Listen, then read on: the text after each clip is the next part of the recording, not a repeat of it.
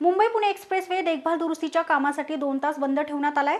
मुंबईहून पुण्याकडे येणारे मार्ग दुपारी 12 ते 2 या वेळेत बंद ठेवण्यात येणार आहेत। त्यामुळे दुपारी 12 ते 2 या वेळेत महामार्गावरील वाहतूक चालकांना मनस्ताप सहन करावा लागतोय। मुंबई पुणे एक्सप्रेसवेवर राज्य रस्ते विकास महामंडळातर्फे टोल नाक्यापासून काही अंतरावर ओव्हरहेड ग्रँटीज टाकण्यात येणार आहे। शुक्रवारी खालापूर टोल नाक्यापासून काही अंतरावर ग्रँटीज टाकण्यात येणार आहे। या कामासाठी मुंबईहून पुण्याकडे येणारा मार्ग दुपारी 12 ते 2 या वेळेत बंद ठेवण्यात आला होता। ह्या कालावधीत पर्यायी मार्गाची आखणी करण्यात आली होती, मात्र बहुधा नागरिकांना माहीत नसल्याने धमचक उडाली आहे। प्रतिनिधी मोहन दुबे, दिनमान न्यूज, पिंपरी चिंचवड।